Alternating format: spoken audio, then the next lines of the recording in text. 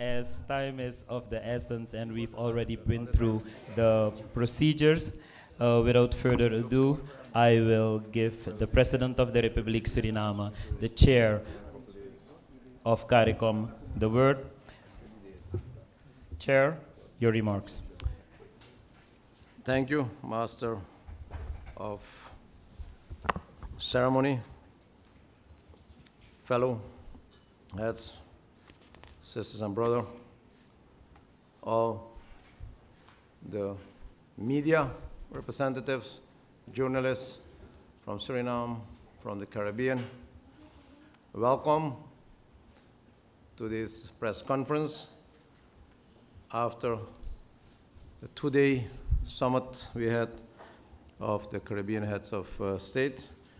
And at stage here, we have the Secretary General of Caricom, Madame Carla Burnett. We have the Prime Minister of St. Vincent and the Grenadines, Prime Minister Ralph Gonzalez, and he just told the conference that he is in the Caricom business since the Treaty of Chagarama was signed. So he's the senior, very experienced. So he's here also available to address issues of the past, current issues, and future issues with his wisdom.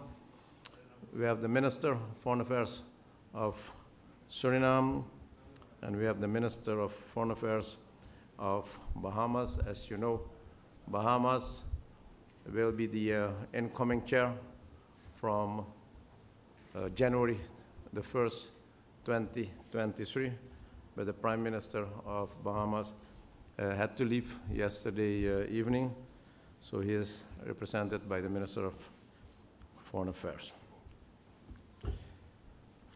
Ladies and gentlemen, as we have come to the conclusion on this 43rd Heads of State Caricom meeting, we can say in all modesty that we had a fruitful meeting. The 43rd meeting was attended by almost 200 delegates, 15 member states, 3 member states had attended the summit through hybrid participation, that means virtually as well as physical. 4 associate members, 13 institutions, 1 special guest, our Secretary General of the United Nations, 2 Secretary Generals of the Organization of African, Caribbean, and Pacific States, and the Secretary General of the Association of Caribbean States, ACS, and the Saudi Arabian Minister of State. Before I share the list of all decisions with you, I want to reiterate my point of view regarding our partnership. Earlier, I stated that we must form a coalition of willingness. This is needed in order to be enabled to achieve set goals and continually raise the bar on effectiveness of this beautiful organization. As you head back to your specific islands and countries, I urge you to keep in consideration that this is not a time to do business as usual. We have to pave the way for future generations. We have to lay firm foundations, this in order to build back better. The heads of government had a most successful and transformative meeting here in Suriname. Decisions were taken which would improve the way we conduct our affairs and ultimately the implementation of decisions to advance the integration process and enhance the lives of the people of the community. This was a major focus of our deliberations, as we are determined to overhaul the business of the community to ensure the benefits of integration are enjoyed more readily by the people of the member states. With respect to issues discussed, we agreed to adopt a two-pronged strategic program of action to scale up climate finance towards building our resilience. This would entail focused and active advocacy underpinned by a regional coordinating mechanism and national capacity building to source and utilize climate finance. We also agreed that the resource mobilization strategy would include support from the Caribbean Development Bank to mobilize development finance. We would also advocate strongly for the allocation of concessional finance more fairly and equitable. This is a matter we impressed upon the United Nations Secretary General, and he was very critical on this topic, and he had promised his support to our community. The Secretary General Guterres also assured the conference of his continued support in efforts to obtain debt relief, to reform international financial system, and towards the use of a multidimensional vulnerability index. In our discussion with the SG Chikoti of the OACPS, we urge him to have his organization to take a leading role in joining with us in the quest for reparations. We agreed on the need to invest more time and effort in strengthening solidarity and cooperation to develop a common, strong stance in advocating on the issues of reparation and migration at the UN and other international fora. We received an update on the situation in Haiti and exchanged views with Prime Minister Henry, and we took the opportunity to express grave concern at the deteriorating security situation in Haiti.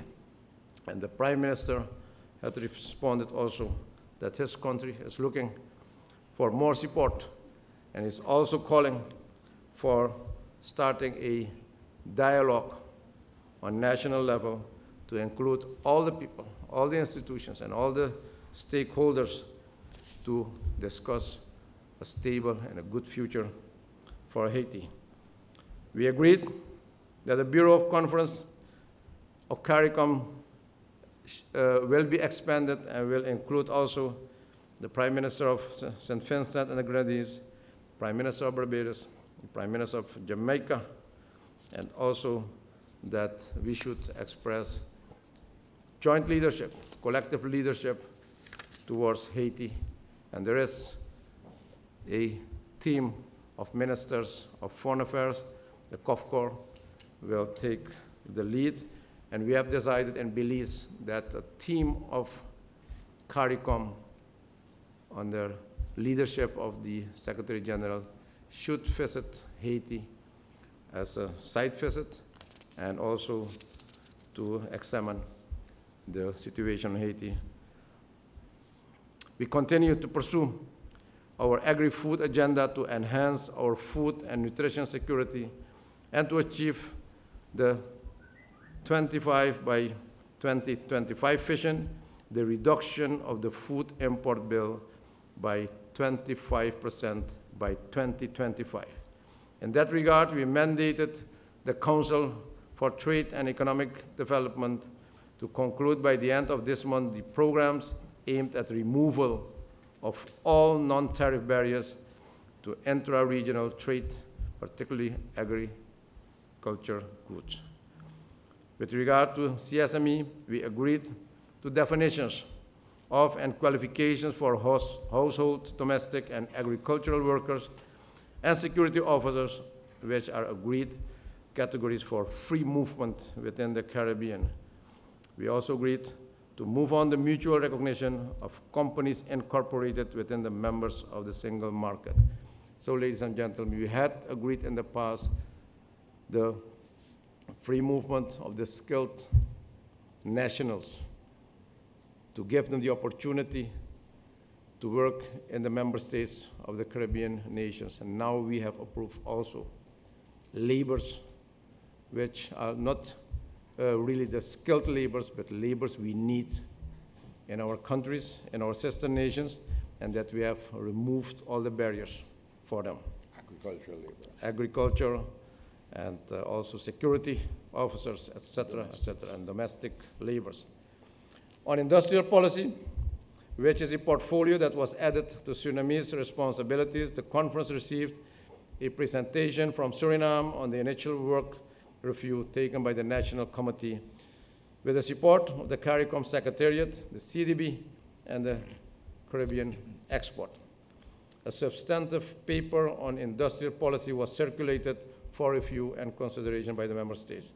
A ministerial task force will be established to further give body to the formulation and implementation of an industrial policy for the region. The community also looks forward to the 50th anniversary of Caricom next year, and celebratory events are expected to take place across the community throughout a 12-month period. The meeting has presentation from the private sector, labor, and the civil society. And the Dean of the Caricom Youth Ambassadors Program, representing the youth of the region, also made a presentation. We congratulated, in particular, the youth of the community on their active engagement and participation in the Caricom Youth Forum, held on the 24th of June 2022. And the Youth Summit will be held later this year in Suriname. Noteworthy is that Suriname has offered a 10 hectare of fertile land to the youth of the region. And with that, I conclude my remarks regarding the meeting.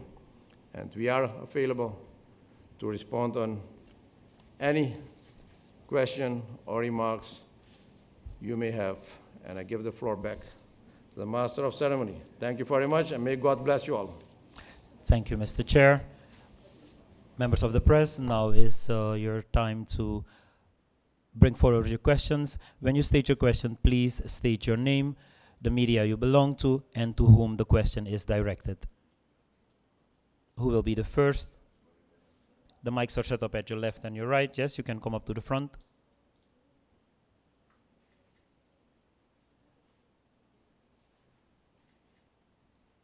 Good evening, everyone. Vishani from the newsroom in Guyana.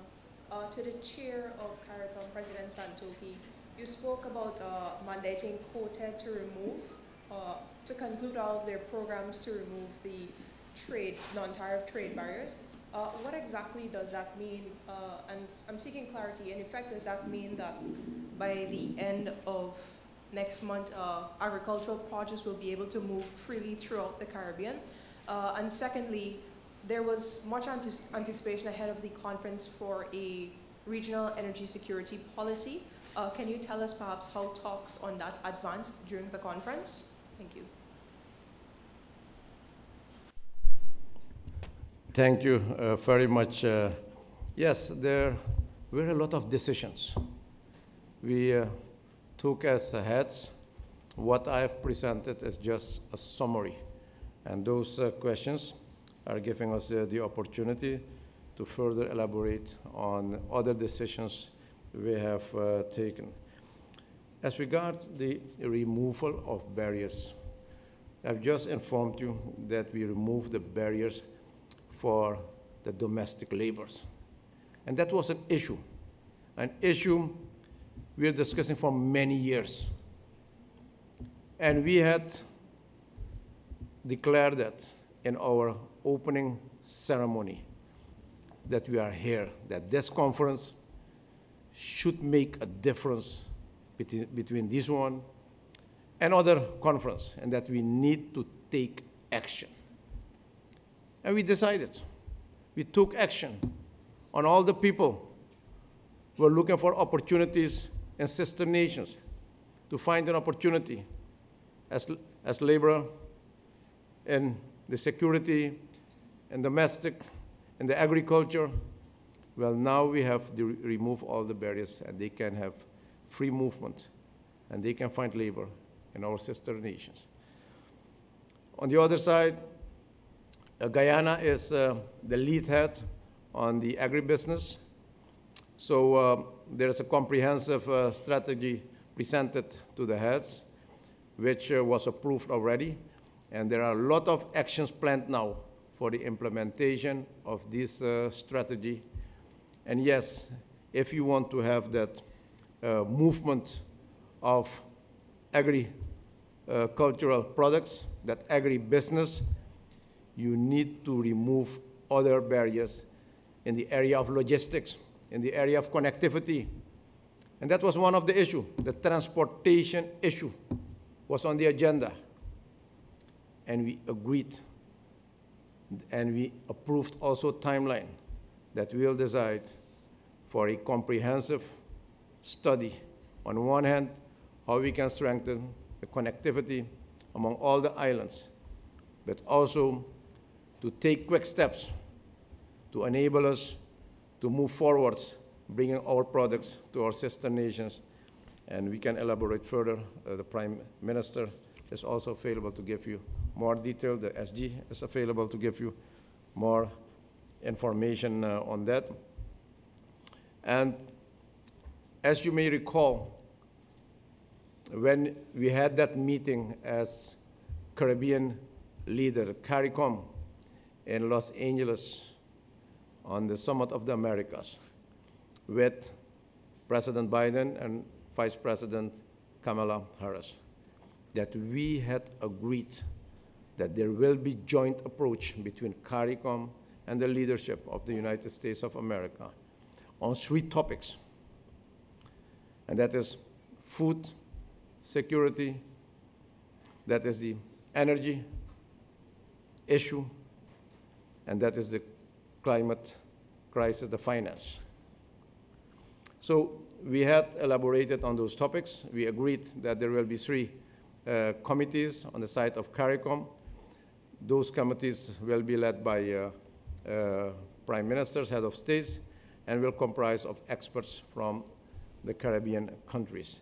And there is a follow-up already to discuss those topics with the leadership of the United States, and there are meetings planned for the coming days. There was a special topic on climate finance, and the Secretary General can elaborate on that topic further. That was discussed thoroughly. And later on, I think the SG and also the Prime Minister can elaborate. But I think if there are no other questions on those topics, maybe you can take all the questions. Then, yeah, Mr. Cairo.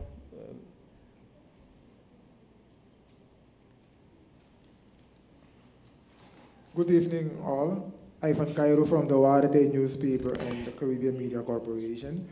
Mr. President, you just mentioned the regional strategy for energy.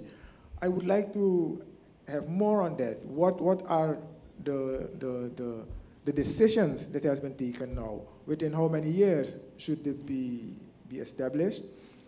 And also, that question is for you, Mr. President. And also regarding the industrial policy, could you tell us what are the main elements for this policy? And I have also a question for Prime Minister Gonsalves. That's about the transportation and connectivity in the region. We have heard Prime Minister Pierre about LIAT. Could you tell us more? What are the decisions? Within how many years? What is the time frame that this connectivity issue, this transportation issue should I say, as a solution? Thank you so much. Yes, on the issue of the industrial policy, which is under the quasi-cabinet of Suriname, I will ask the Minister of Foreign Affairs of Suriname to respond on that question. On the connectivity, the Prime Minister can elaborate, and I'll ask also the SG and the Minister to elaborate also on the energy strategy of the Caribbean. Prime Minister. Thank you. Excellency, in addressing the energy question, I don't want us to think that we are beginning with a blank slate. It's not tabula rasa. Already existing in Caricom is a regional energy policy. There's a Caricom energy policy. There's sub-regional energy policies, like, for instance, the Organization of Eastern Caribbean States. And each country has a national energy policy. And the energy policy addresses the pre-existing before we arrived here in Suriname, focused on renewable energy and also on energy efficiency. There are lots of initiatives and coordinated policies dealing with energy, renewable energy in relation to hydro, solar, wind, geothermal, energy efficiency matters concerning LEDs, particular types of equipment, and so on and so forth. And those are matters of record. What has made the issue of real urgency is the manipulation of the market addressing oil production and distribution, exacerbated by the Russia-Ukraine war. And clearly the prices are rising, and all sorts of products touching and concerning energy, and you go also off the spin-offs with fertilizer and the like. And we had to, in a sense, take, in cricketing terms, a fresh guard in light of these new circumstances. There's one obvious one with the supply of energy through the Petro-Carib arrangement, which is very favorable to several countries in the Caribbean, including, and especially so, the independent countries of the OECS, but other countries within Caricom. As you are aware, the unilateral sanctions by the United States administration imposed during the time of President Donald J. Trump in relation to Venezuela brought, for all practical purposes, the Petro-Carib arrangement to an end. This arrangement delivered important financing benefits to countries participating. But the arrangement was brought to an end because the sanctions would have affected the actual shipping arrangements and the financialization behind this, the monetary system, the payment in dollars, and all the rest of it. And the circumstances are propitious for us to call, and we have in fact made a decision, and it's in the communique and you will see it, for an end to these sanctions in relation to which would touch and concern the Petro-Carib arrangement and more broadly. Because look, after all, because of what is happening in Europe, we hear that the United States of America wants to give the Europeans a carve-out, a special carve-out in relation to these sanctions, unilateral as they are, in relation to energy products out of Venezuela. We see the Americans themselves are going down to Caracas on 2 occasions now to see if they can make arrangements to get additional energy products. Because what is happening, we all know, we read about it, we hear it on CNN, BBC, all the networks, and those who are in the know, that the sanctions made, in part, made the Russians make more money from energy to help them to fund, in part, the war. These are known facts. Well, you can't, on the one hand, looking for carve-outs for Europeans. You can't, at the same time, going to Venezuela, looking for some special arrangement to get more oil. And then we are suffering. So it is only natural that we put this issue square on the table. And I can say this. 10 weeks ago, I was in Caracas, and I spoke to President Maduro about the resumption of the Petro-Carib arrangement, and in fact, the decision has been made for the resumption of it, all things being equal, and with a 35% off the top, up front. So clearly we want to go and get this. Similarly, We know that the arrangements between Trinidad and Tobago and Venezuela with the border, the exploitation of the LNG, where the sanctions have already had hit that. That is a matter which we discussed, and to talk to our American friends about the unilateral sanctions in this regard. We are not doing this in any combative way. We are not doing it in any confrontational way. There's a dialogue, a conversation between friends, Caricom and the United States of America, and the Venezuelans are also our friends. And this is how responsible, mature leaders are trying to address an issue which is very much in front of us. So that is a specific bundle of issues concerning energy, in addition to all the other pre-existing ones. Now, in relation to connectivity in transportation, two bundles of issues. Those concerning sea transport, marine transport, and those relating to air transport.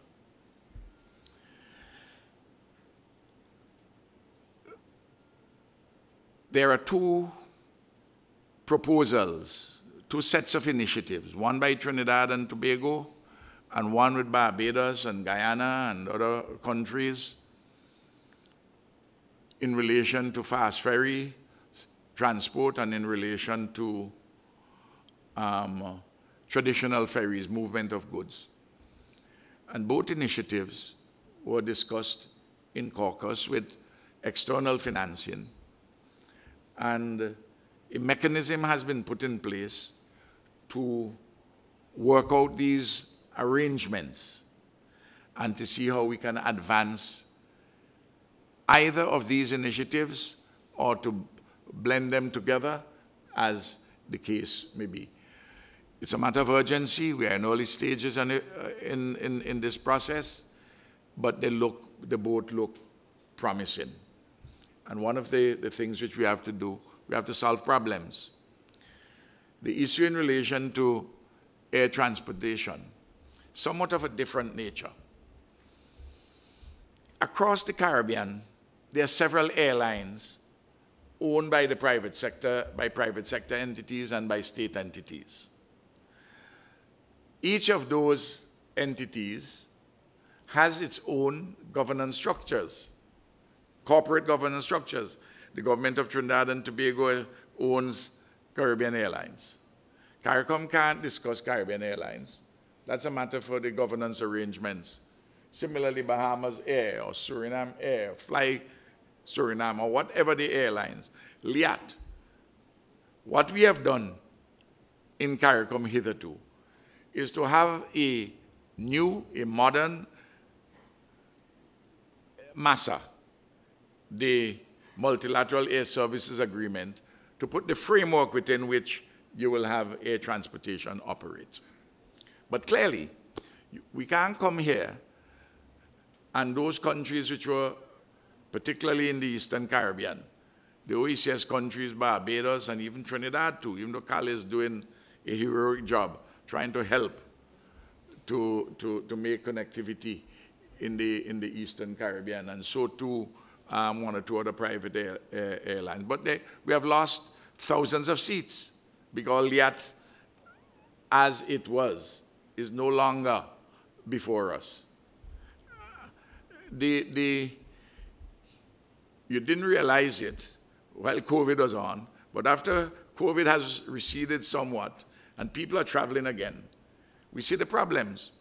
So a discussion has taken place between the prime ministers of Antigua and Barbuda, Grenada, St. Lucia, St. Vincent and the Grenadines, Barbados, and Guyana. I happen to know that Prime Minister Skerrit is involved would be involved in this. St. Kitts, as you know, they are in an election cycle, and they didn't have anyone here to really discuss this matter with us at that particular level. But we have taken a decision between those countries on the margins that we are going to address the issue of a regional air carrier of some kind. It may well be the revival of LIAT in some form or the other, but we have to get a consultant in the area of aviation to put the framework together and some numbers as a matter of urgency for us to move on. And sometime, and that is taking place, I've been given a certain responsibility to coordinate certain things, to get that going. And then to get the terms of reference in order for such an exercise. And to have a further conversation at the leadership level, sometime in the period between the 20th of July and the end of July. Whether the meeting will take place in St. Vincent and the Grenadines or St. Lucia, I don't know yet, to advance this question in a very practical matter.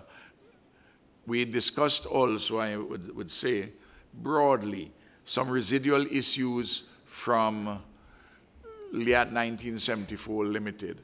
That discussion is inconclusive, matters in which we do not have any particular legal obligation, but there may well be a moral obligation for us to address certain things efficaciously, and we will seek to do so in a coordinated way. Those are the matters touching and concerning what you have raised about those specific questions. I don't know if I've spoken with a sufficient degree of clarity. If I haven't, well, you'll have to buttonhole me sometime and talk to me more, because we have to bear in mind, while we like to have this conversation going on longer, I know the President, I don't want to cut the press conference short, the President and the First Lady are hosting a dinner not too long from now, so I just want you to bear that in mind. I'm not asking to curtail the free press, I just want to, he may not want to say it, but I would say it for him. Thank you, Ralph. Minister of Foreign Affairs of Suriname, the question on industrial policy, the update. Thank you very much, Mr. President, and good evening to all. I'll start saying a couple of things before I speak about the industrial policy, but more to put it in context. I think the time is right in our own region following the COVID-19 and the Ukraine crisis.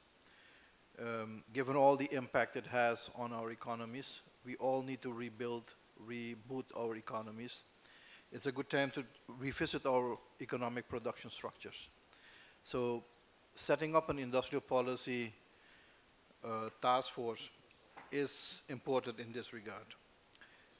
The other reason why it is important in this context currently is that the focus of the region's integration is on three things: on the single market and economy, on energy security, food security. And without an industrial policy that brings together all the three elements, the whole process would not be complete.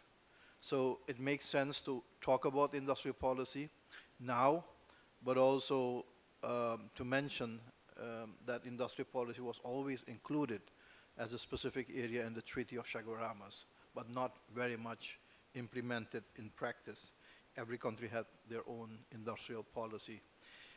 So now we're speaking about a regional industrial policy with a quasi-cabinet responsibility for the President of Suriname. What we have agreed on here in this meeting is that there will be a ministerial task force with oversight by the President of Suriname to discuss much more in detail the regional industrial policy based on extensive analysis, but also in terms of the global context of such an industrial policy. And in this whole endeavor, in this whole exercise, national governments will be involved, and that's why there is a ministerial open-ended task force, but also regional institutions like the Caricom Secretariat, CDF, the Caribbean Development Fund, Caribbean Export, and the Caribbean Development Bank. And I'm sure that there will be need for more experts to be involved in this process. Another key stakeholder in this process are the private sector organizations in the region.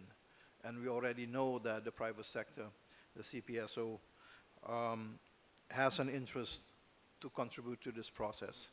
And this is an alignment institutionally, regionally, but also on the basis of global developments, which bodes well for the future of our economies in the region. Let me immediately mention two factors which are considered a limiting factor. We will need to pay specific attention to that. One is market size. If you want to become an industrial complex or industrial production,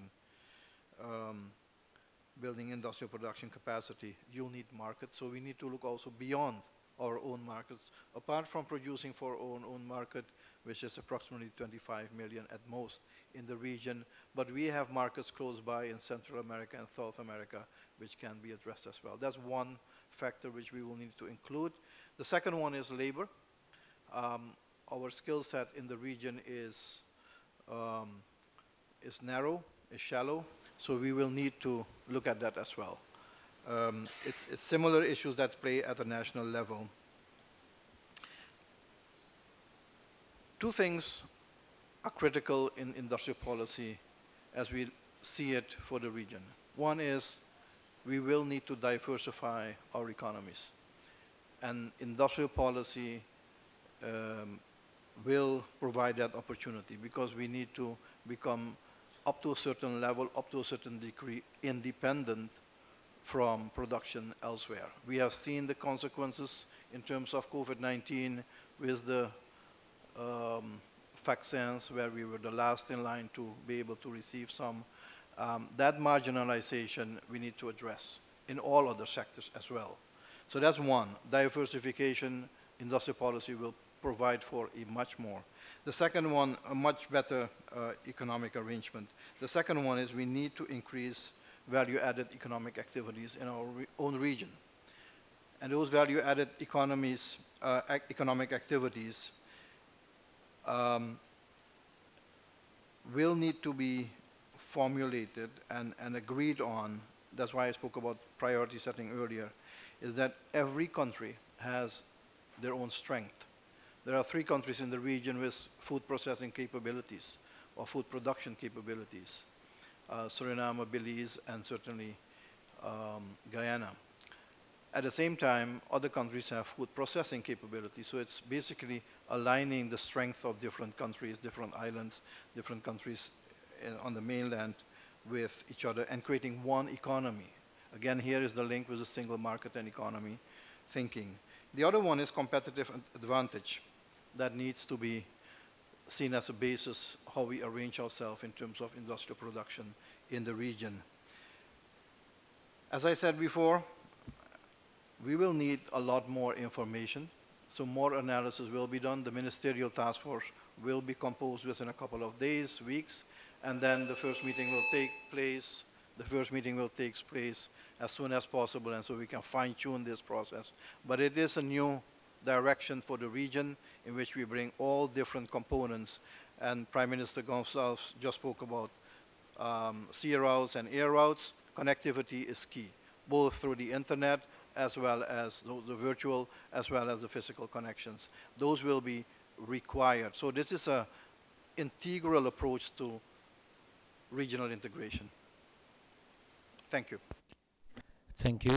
The Nestor of Caricom has made it easier for us and showed us that we have to take into consideration the time. I want to take one question from the members of the press joining online. So Richards, if you unmute yourself, you can state your question. Please do it shortly. And then we'll go to the final question of the youth as stated. Mr. Johnson, then you will be the one before the last. Mr. Richards, are you on? Are you able? Okay, while we're dealing with that technical difficulty, can I ask you to please step up and do your question?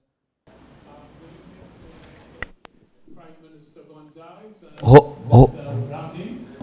Yes. I'm sorry that you have to cut short your dinner, but you have to take my question if it's possible. President Santoki, I am impressed by your statement at the opening ceremony, in which in fact you asked for Caricom people and Caribbean people to come across and work in Suriname and be happy and be part of the whole regional integration process in Suriname. My question to you is, given all what you have said, and again at the press conference where you spoke about the free movement of labor now among agricultural workers, what guarantee will Caricom people have coming to a country where, for example, there is a perceived concept that human rights issues are not above board, they are human rights problems? I ask that question again in particular question based on the fact that you know and I know that there is at least one Caricom national who has been in Suriname for the last 2 years and has not been charged, has not been able to go to court, and yet has not been able to leave your country. Just to save time, would you please state your question immediately, then we can do 2 questions at a time. Yes, sir. All right, thank you very much. My name is Andy Johnson. I'm a journalist from Trinidad and Tobago. I work for the Trinidad Express as well as a TV station called WESN. Excellency, Mr. President, my question is really to you. Given the resolve you say that was taken at this meeting to do certain things, to take action on decisions that you all have made, how soon do you think the first domestic worker or the first agricultural worker will be able to move from one country to the next under the protocols that you all have put in place? And it is my understanding that the Dean of the Caricom Youth Ambassadors who addressed you all, she called for a greater involvement of young people in making decisions at the regional level. Can you tell us a little bit about how that will happen and when, given the urgency you're talking about? And I think I just want to say that I too was at the signing, was present at the signing of the Treaty of Chaguaramas in July 1973. Thank you very much. Yes, thank you. As regards the question on the integration of the Caribbean people, the integration of the Caribbean nation, and the opportunity what we have in Suriname, and my statement that we as a country, and I as President of Suriname, that I'm offering opportunities to the Caribbean, the business community, the entrepreneurs. And I will reiterate what my message was. The spirit of this summit of the heads of government of Caribbean states and associate members was that there must be a change within the Caribbean organization, within the Secretariat, within our strategy. We don't want bureaucracy. We don't want that too much talking, that we need action. And I have experienced as chair of this conference that spirit was during all deliberations on all topics of the summit. And that is a great achievement. The SG can inform you on the proposals which were made and approved also on the community governance. For example, we have decided that the heads of government shouldn't meet twice in a year on a regular session. No, we need to have monitoring of all the decisions what we are taking.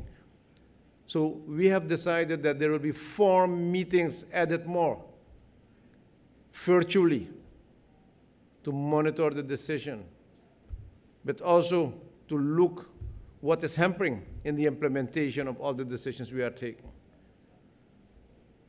The other decision was also to have a better preparation on those summits by giving the lead heads the responsibility to discuss properly in working groups their topics or issues which are under the umbrella of the quasi-cabinet, so that those summits can be proceed more effectively based on good preparation by the several working groups led by the heads.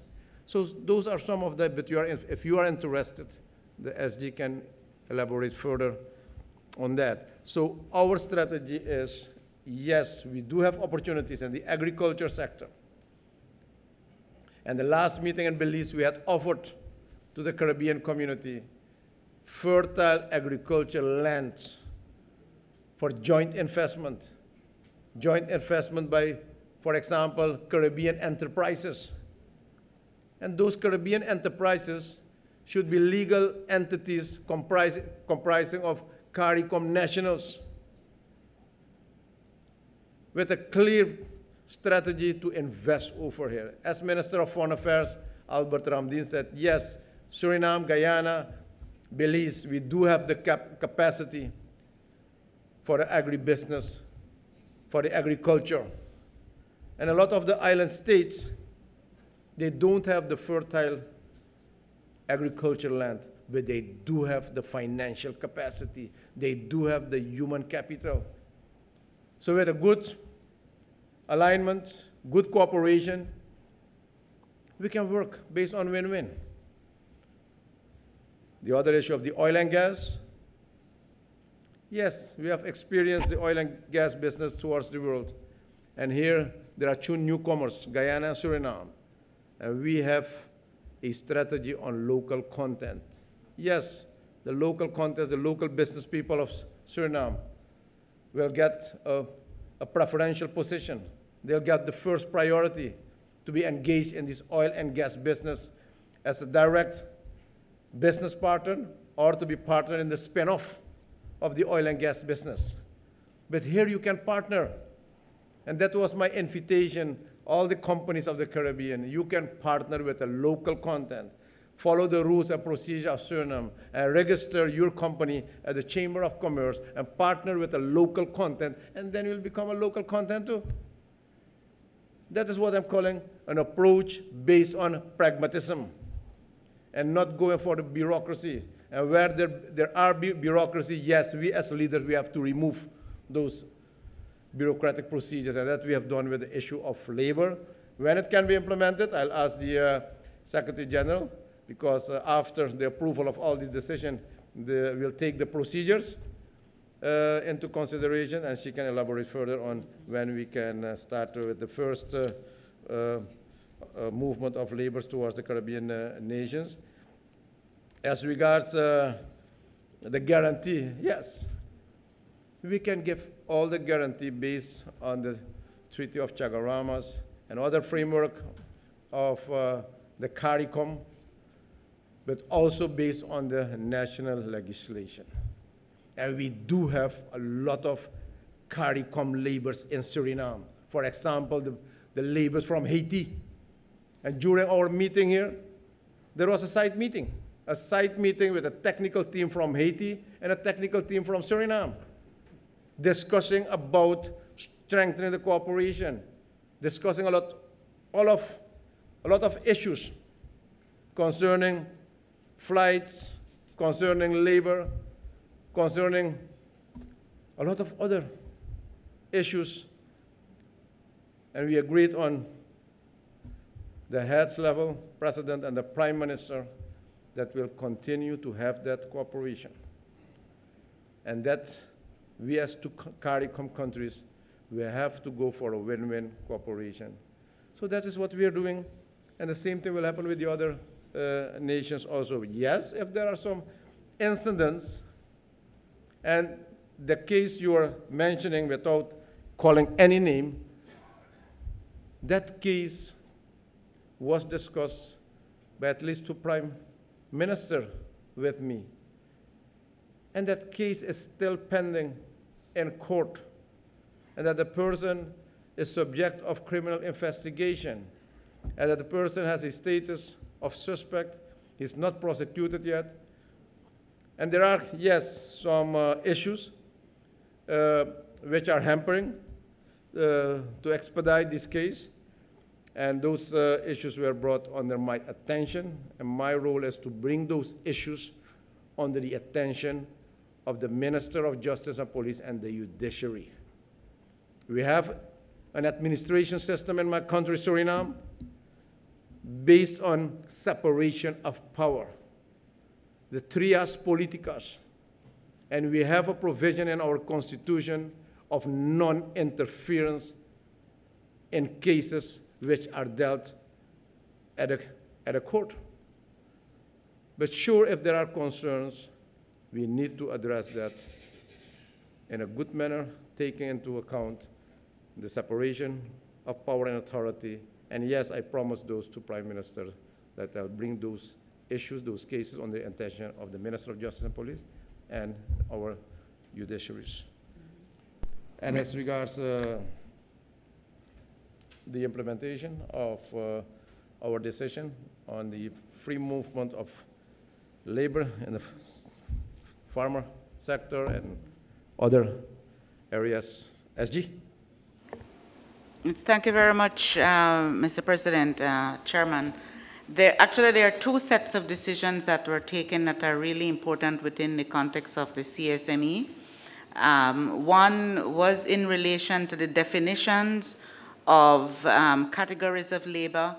The reality was that there were just very few issues that needed to be clarified. Those issues were clarified. There's general agreement on the definitions of the categories of labor. Those definitions are in keeping with ILO standard definitions. What needs to be done now, because when we make decisions at the level of Caricom, at the national level, the laws may need to be amended. For most of the countries, there really isn't any need to amend the laws. It is really just one or two that need to do that, and we will begin that process of working with the countries to make sure that those definitions that we agreed are, in fact, incorporated in the local laws. The second set of decisions was in relation to the removal of non-tariff barriers. And the non-tariff barriers that need to be removed are in relation to the protection of movement of biological, of animal products, so they're related to agricultural regulation. They are not tariff barriers, they are non-tariff barriers. The decisions have been taken. We were in a process even before this meeting started to have the relevant organizations, the organizations of veterinarians, the organizations of agricultural health authorities. They are supposed to be meeting and agreeing on all of those before the end of this month. That's the information, and it is our job to now ensure that they do sit and remove whatever bureaucratic processes, as the President refers to them, are sorted through so that anything that's not reasonable is removed. Wherever those protective regulations are there for the purpose of stopping transportation of agricultural commodities, those are where we need to sort it out. At the end of the day, it's about ensuring that producers can ship their products, but that there is necessary regulation in place, because we still do need to make sure that we are not moving agricultural produce, whether animal life or meat products or fruits and vegetables, that would cause pests to circulate throughout the region. So it's really about making sure the regulatory agencies are all on the same page. It's not a removal of a tariff or a preclusion of an export or an import. It's to work through the regulatory processes to make sure that products can move without increasing the risk to any of the agricultural sectors of the region. May I, Chair? if I may speak Prime Minister. to two related issues concerning the freedom of movement, because I think perhaps sometimes we have some confusion, both in relation to the progress we have made and not to conflate freedom of movement with other issues which are not connected necessarily with freedom of movement. The revised Treaty of Chaguaramas specifies within it a number of categories by treaty which you would allow skills nationals to go, and there's a list of them. And since then, the heads of government, in accordance with the provisions of the treaty, have extended the list, and it's a large number. Journalists, for instance, university graduates, teachers, nurses, professionals of one kind or another, technical people, sports persons, and cultural artists, and so on and so forth. It's a large list. And some time ago, approval was given in respect of domestic workers, agricultural workers, and security officers to be added. The definitional work and the details were not put in place. Those have now been put in place. And as the distinguished Secretary General of Caricom has said, that some of these matters have to be now put within the domestic legislation. The protocols will be signed and go into the domestic legislation. Some of them you have to actually amend the legislation locally. But right now, if any country wants in CARICOM to get agricultural workers, for instance, from another country, they can do so by agreement.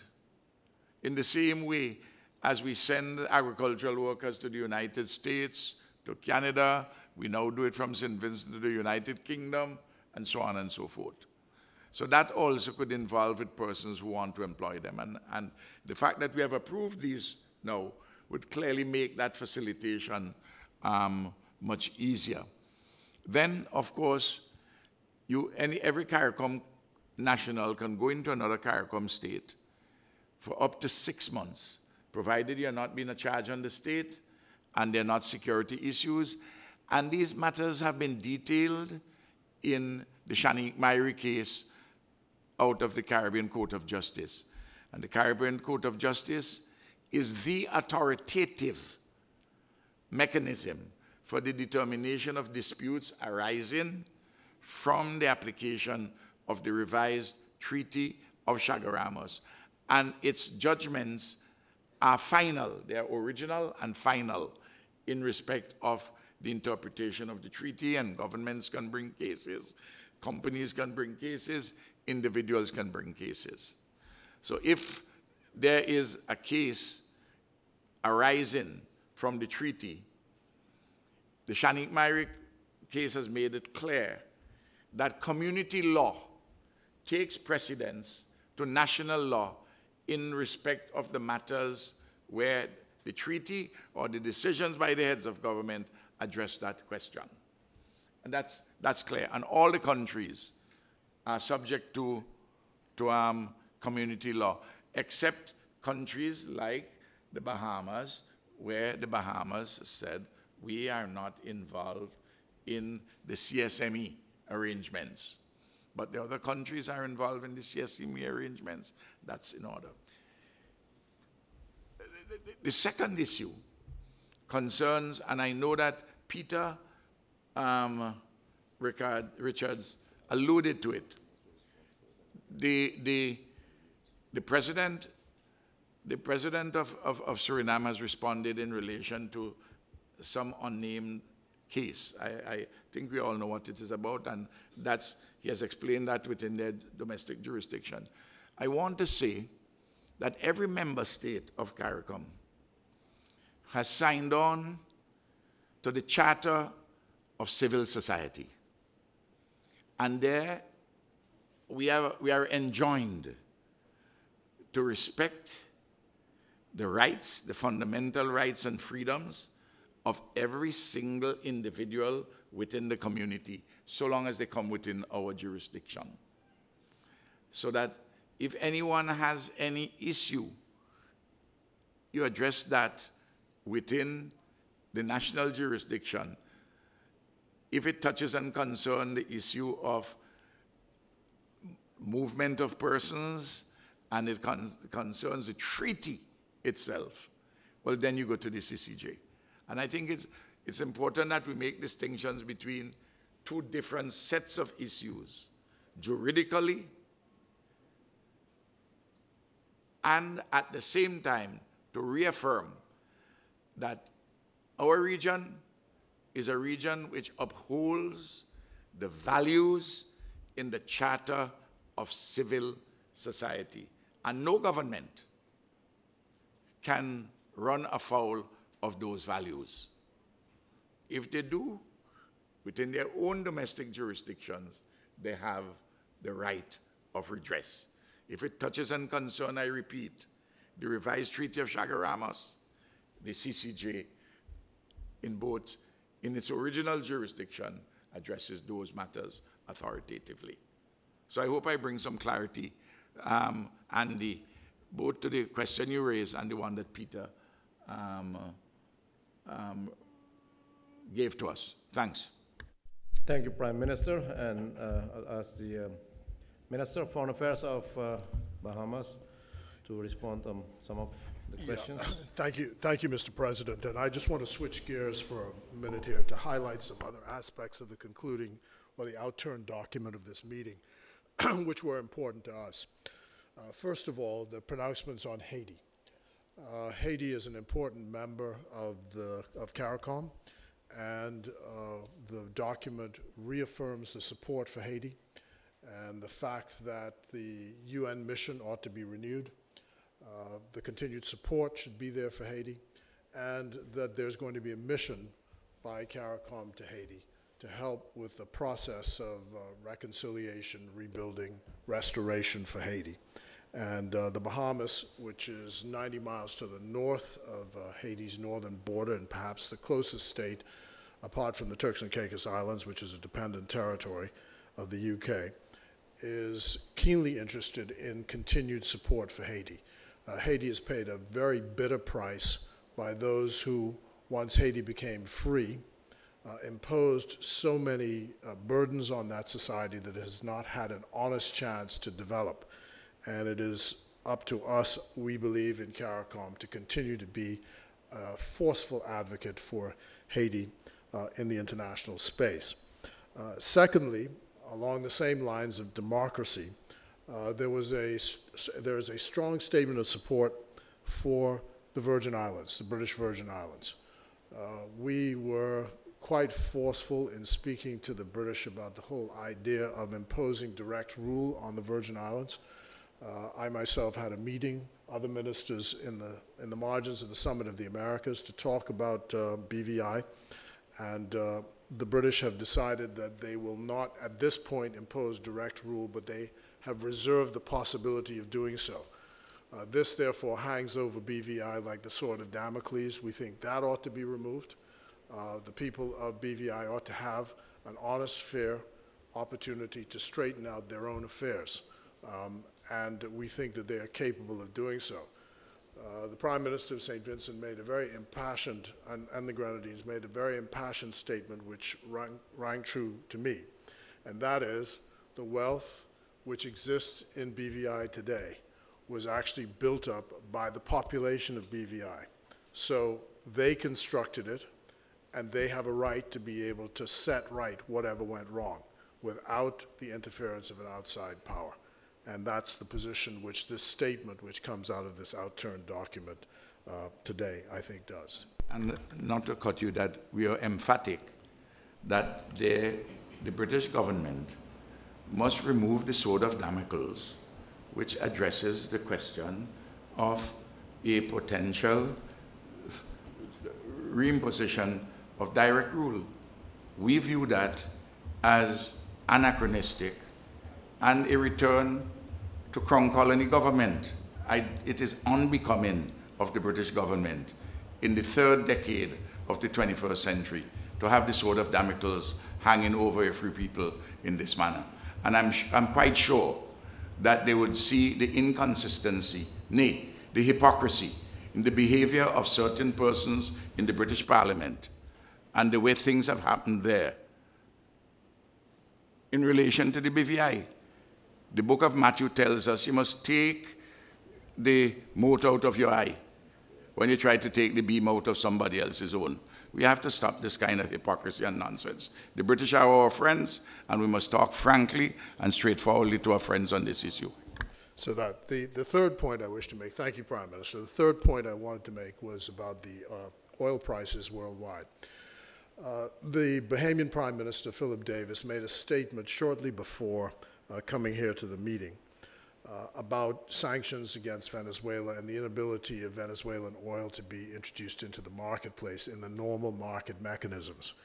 And our view is it is time for us for those sanctions to be removed, to allow for Venezuelan oil to enter the market. We believe even just the possibility of saying so has led, in fact, to prices going in a downward direction. So this outturned document, again, makes the point that there ought to be a free return to the market mechanisms. And the Petrocaribe program, which existed before, assisted and helped Caribbean states with the question of energy prices. And we in the Bahamas, of course, energy is really private sector driven and not public sector driven, but certainly with the scrapping of the sanctions would in fact come a positive impact on pricing and cause a drop in the price of oil, which is a practical issue for citizens across the region. It's left only after my saying that for me to thank again the President of Suriname for his kind reception. You've gone out of your way, Mr. President, to make sure all of us are comfortable and feel home, and I thank also my colleague, the Foreign Minister, for his assistance as well. And this is my time back. I was here last in 2005. This is my third time as Foreign Minister, and I'm pleased to be back. And I planted a Gnep tree, and I was saying to, I think, to the Prime Minister that my understanding is Gnep trees are male and female, and only the female trees bear the fruit. So I'm hoping we'll find out in short order when I come back whether it's a female tree or a male tree. I'm hoping it's a female because I love Gnep. Thank you very much, and blessings. Thank you. As the youth hold the future, yes, Chair. More, but you know, this is the advantage. If you come with question, then you will notice how many deliberations we had and how many decisions we took. There will be a communique coming from the Secretariat, coming hours, maybe tomorrow morning, with all the decisions we took. But on the issue of planting trees, yes, also based on the anniversary next year, the 50th anniversary of Caricom, we had planted 15 trees. 15 trees by all the Caricom heads. So I urge them that they have planted the tree, and they have to come every year to take care of their trees. I'll ask the SG. Mr. President, one more thing. It's left for me also. Also for me to say, Nassau is the site of the next meeting. It'll be 50 years of our independence next year, 50 years of Caricom, and we expect you to lead the way to Nassau in February of next year. We'd be pleased to host you. Great, and we'll see the fruits of the tree in Nassau. Yes. I will ask the SG. We should bring it to an end now. Yeah, I will ask the SG very short and to the point to address the question on the Dean of the Youth Ambassador and the decision we took. And then with that, we'll finish. Yes, Mr. President. We had a really good presentation from the Youth Ambassador speaking to youth involvement in regional decision-making. This was preceded, as you heard, by a youth forum first of its kind for a long time, where we brought the young people, the youth ambassadors, the Caricom youth ambassadors, along with youth groups, youth representatives, other stakeholders in youth. Together, they had a good discussion. They're talking about their priorities, their important things, the things they need to see happen, what they would want the community to pay priority attention to. And they spoke, the Dean of the Youth Ambassadors spoke to those issues when she addressed the heads this afternoon. Two things. The Caricom youth policy is being renewed because it's one of the things that's really important. That wasn't raised, but we are in the process of doing so within the Caricom Secretariat. And the second thing is that the government of Suriname has offered to host a summit of young people here in Suriname before the end of the year. The involvement of young people is seen as very critical. All of the heads spoke and are really enthusiastic about the nature of the conversation that was had with the young people, both at the Youth Forum and in the meeting today. So great congratulations were given to the Dean of the Caricom Youth Ambassadors, and great encouragement to the young people to continue to meet, discuss their own needs, so that when we meet and bring them together and meet with them as well, they are in a position to articulate their own needs and from what they need and also from what they want to contribute to the community. So it's a really excellent discussion with the young people, and we will continue with that. Thank you very much, SG. Two more information as regards the youth. As you know, the youth policy for the Caribbean is under the umbrella of the quasi-cabinet, under the responsibility of Suriname, and the delegation of Suriname had offered to the Caribbean community a piece of fertile land of 10 hectares for the students, for the young people of the Caribbean to carry out their study on biodiversity, on climate change, on technology, everything which can lead to create a better future for the young people and to save our planet. And that will formalize the coming days, and that will be elaborated during the Youth Summit in Suriname.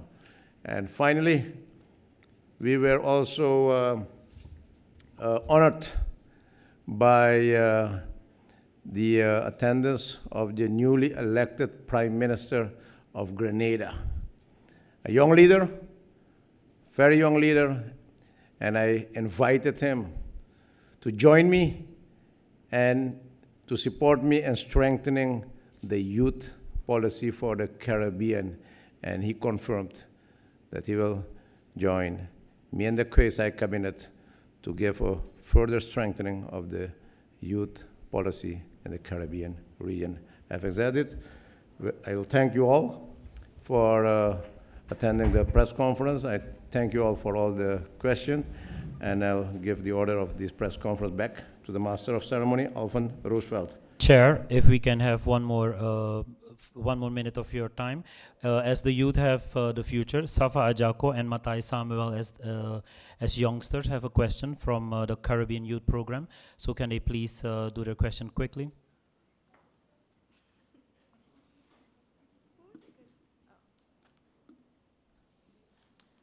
Good evening, everyone. My name is Safa. My question is directed to President Santokhi, Chairman. President Santokhi invited Grenada's newly elected Prime Minister, Dickon Mitchell, on Sunday to formulate Caricom's first ever youth policy. My question is, which countries were represented by youth so far? Thank you. Well, what I've noticed during this conference, time. Could we have the second question Okay, from the Snell. youngsters? Yes. Everybody, my name is Matai Samuel. I'm here for the Caribbean Media Center. Chair, acknowledging your position as lead head with youth in your portfolio, what concrete actions have been outlined to facilitate the systematic inclusion of the insights of youth? How are you going to ensure the full participation of all Caribbean youth in executing these actions? And how many of these actions will be taken before yet another fruitful conference is held? So next to the Tropical Innovation Campus and next to the Youth Summit to be held in October, what are you doing right now to implement the voices of youth? Thank you very much. If you have listened to the Secretary General, then you heard what we are doing right now. Right now we took the decision, comprehensive strategy, comprehensive decision, based on the proposals of the Dean of the Youth Ambassador, that we as heads took the decision to give support, and all the actions proposed by the Dean, all the actions were approved by the heads of conference. So now we have to implement. And a part of the implementation, we'll ask the young people, the youth, to elaborate on that during the Youth Summit over here. I don't want that the elderly people should have that discussion for you. You have to discuss that. You have to decide what type of future you want, and don't leave it to the leaders. That's the responsibility I'm giving you now, what you're asking. And you're asking about the involvement of the countries and which had represented the youth. Well, I can tell you, for example, Mr. Ralph and more of the leaders, maybe they don't have the age of a young people, but they have the spirit, they have the energy, they have the fuel, and they have the strength also of a young people. And that had energized us during this conference, and that had led to that decision. And I'm inviting all the young people to make good use of the campus, take lead, and you will get the support of the Caribbean leaders. You will get support of the Caricom Secretariat. And our request had been submitted to the international financial institutions and donor organizations to provide their technical assistance. Also in setting up this campus so that next year, on the celebration of the 50th anniversary, we can say, yes, there is the result of the decision we took today with contribution of the young people. Thank you very much. And thus we have come to the conclusion of this press conference. Can we please rise so the President and the other excellencies can make their way?